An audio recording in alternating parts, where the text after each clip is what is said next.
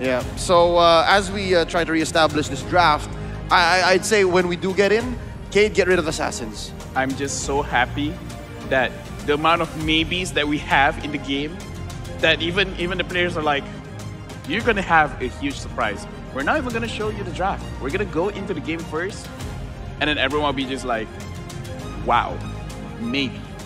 Comedy. Maybe it's good. Maybe it's bad. It's comedy. Oh, but there you go, ladies and gentlemen. We're going to get straight into the game instantly here for the final game of the Group of Death here for Cade. They have the Esmeralda, Matilda, Yisun, Shin, Lunox, and Selena. For the side of Onic PH, they've drafted for the Popo and Koopa. Rafaela now with the Farsa.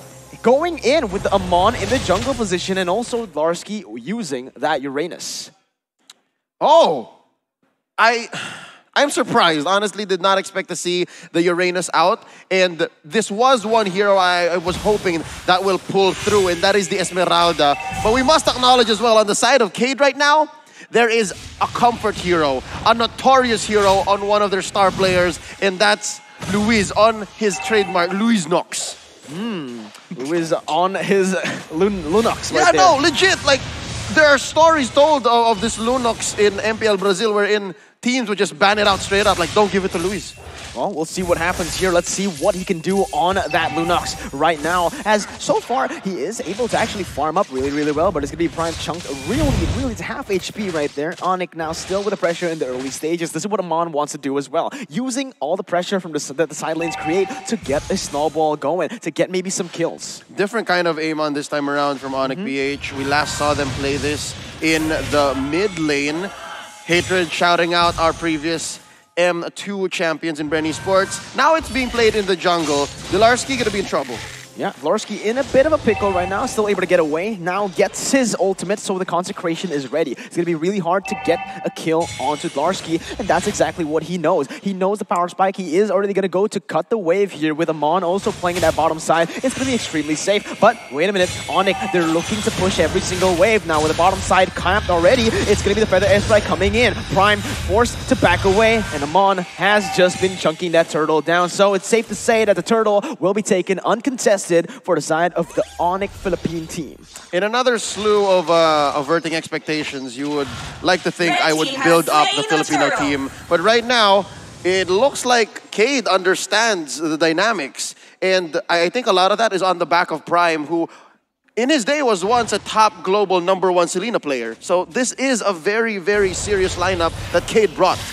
It is a serious lineup. They're not holding anything back right now. They are going to go for their comfort picks, for their favorite picks right here, because there's nothing to lose at this point. You win, you go to the upper brackets. You lose, it's over. You go to the lower brackets. The chances, the double chance that you would have in the playoffs will be taken away from you, and that's the way they've been playing as well. They've been very proactive on the map, and that's where we're going to have to see Mikey going in, instantly just taken down. Miscommunication coming, but it's going to be Luis actually jumping in with the Order of the Chaos, still able to discount some damage, but Kyrie jumps in back again to try to get a pick up. So far, 1 for 0 for the side of Onic PH. Too soon for Luis Didi to try that, but Lafel.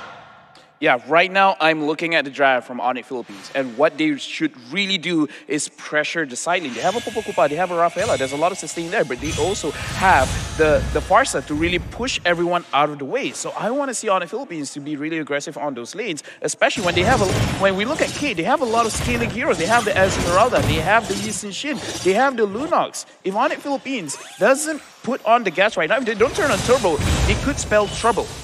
It could spell trouble, man. Oh, Abyssal Arrow is going to whiff right there. Prime using Abyssal Arrows, but it's going to be Kyrie rotating to the mid lane, trying to get a cheeky gang inside. Goes back invisible, and that's going to be Beloyski flickering in front with the Holy Baptism, only connecting onto Mikey. It is the roamer. So far, Cade are still okay. Kyrie just being such a nuisance here, using that invisibility, utilizing it perfectly in this game so far. Yep, he's able to use it to bully away the opposing jungler. So there is an interesting relationship here between Kyrie and King. Yes, King has the superior vision, but Kairi can bully him out. He can weave in and out of these traps set in by the Selena, set in by the Mountain Shocker. There is advanced vision on the side of Keed, but I guess Onic Philippines, the reason why they're owning the map so much is because they're making their rotations count. And look at this switcheroo. Marky has already moved down to the bottom lane. He's already finished up with the tier 1 up top, and Luis couldn't even answer back. Absolutely, Kairi already now going in again. The setup is just really, really nice. Onic Philippines with the banana split once again, splitting up the map, getting the pressure on that bottom side, and instantly just capitalizing on that. Further airstrike now comes in, only to poke the members from the side of Cade. And right now, with just one kill, they have been able to get a lot of gold. But actually, Kairi jumps in for some damage onto Takashi. Not going to be able to get that pick off just yet, as both teams are still playing it really, really passively, playing it for the objectives. Popo and Koopa has been chunking that bottom side turret. Love the call that Dlarskie or whoever said, Marky, get out of there, there's 4 on the way, but he still fights back. Yeah, he's not scared at all, man. That is what the Popo and Koopa is for here, Lapel, as the items have popped up.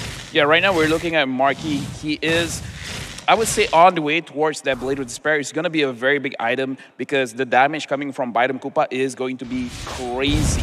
But Kairi as well, he's already finished his Feather of Heaven. He's pretty okay to fight, but I'm really looking at Onic Philippines right now at the bottom lane. This might be the time they want to turn up the speed.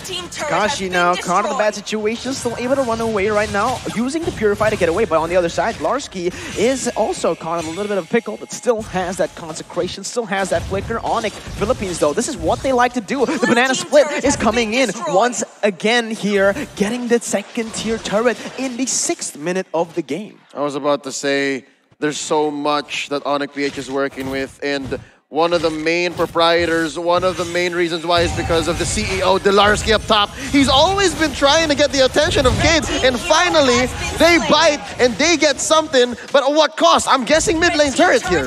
Yeah, they're leaving the Selena in the mid lane. She doesn't have any wave clear whatsoever, and that's going to be Onic Philippines taking the trade, going in for that mid lane turret. It surely is going to be much, much worth it. And there you go, another turret to set up for the next turtle. Onic Philippines, they're just so good at splitting up the map, playing with the pressure, and setting up for objectives. This is Onic at their best. Right now, looking at this game, there's not a lot of deaths, but there's a lot of activities going on. This shows the level of gameplay that they have. Very, very high gameplay. Not looking for kills, objectives. Oh, but wait a minute, Turtle, that's going to be slain right there from the side of Cade. Able to run away for now, but Mikey's going to get sniped by the Feather Airstrike. 1 for the price of the Turtle.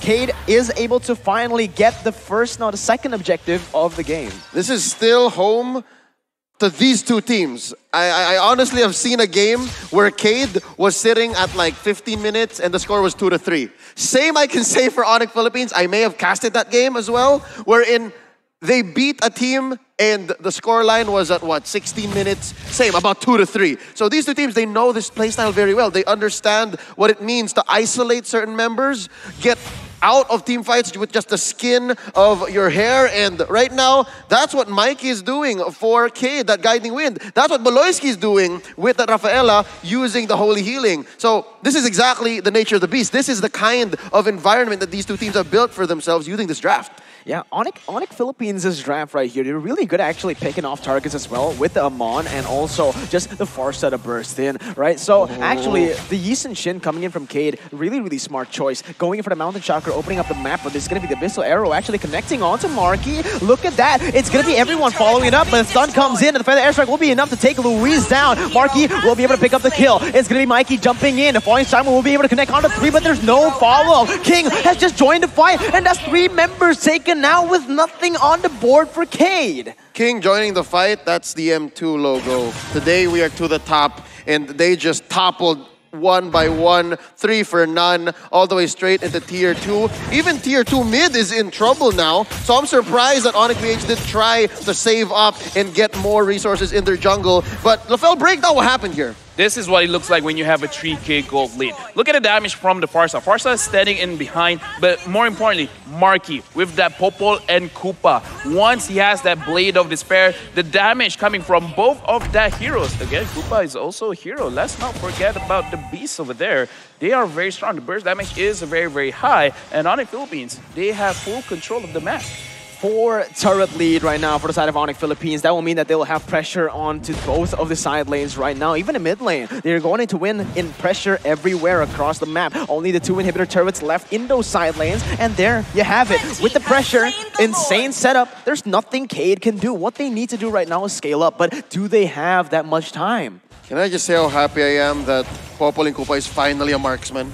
He's being treated like the marksman that he indeed is. For the longest time in his pro career, this little boy and his wolf has been used as a tank or even a support hero. But now, in the hands of Marky, it's lethal. It is lethal again. Dlarskie, he gets engaged on, but he has the consecration and the flicker. It's not even a threat to him at this point of the game. And that's again Onic Philippines just using their lead very intelligently, getting every single objective on the board. And notice this, they haven't even used the Lord. It's still marching down that top side. Now with the Feather Airstrike used up, it's gonna be the Mountain Chakra still taking a little bit of health from the side of Hatred right now. So we'll see what happens here because Farsa won't have the Feather Airstrike. Takashi goes in for the Falling Time Wound, gets stunned up by Marky right there, as Abyssal Arrow will be able to connect, but only onto the Roamer. The defense is very, very good for the side of Cade, but it buys them a little bit more time. But Onic Philippines just so good with the siege. They use everything as a distraction to set up for more. And right now, as of this moment, 10-minute item check. Right now, the items are there, but I do have to say, this is the most interesting game of chess that I have ever seen. Both of these players are playing 1 or 2 steps ahead, especially Onic Philippines. Absolutely, but there you go. It's going to be another fight right now. It's going to be Takashi actually trying to look for a desperate engage.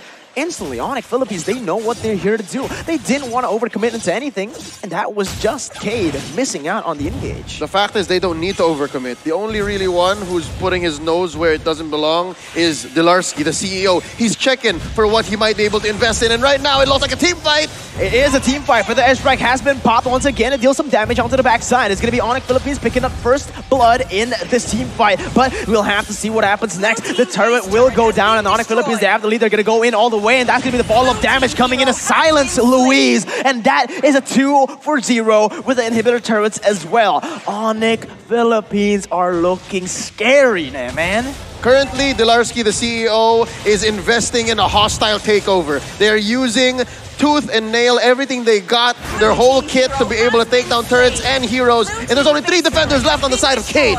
3 defenders left from the side of Cade. Kyrie jumps in for some damage, able to get one more down, but it is going to be the base picked up. They are going to the upper brackets. Philippines, you have a representative. Again, both of the Filipino teams have made it qualified to the upper brackets. After this, we're going to look at numbers because, again, this is a chess match. Not a lot of kills.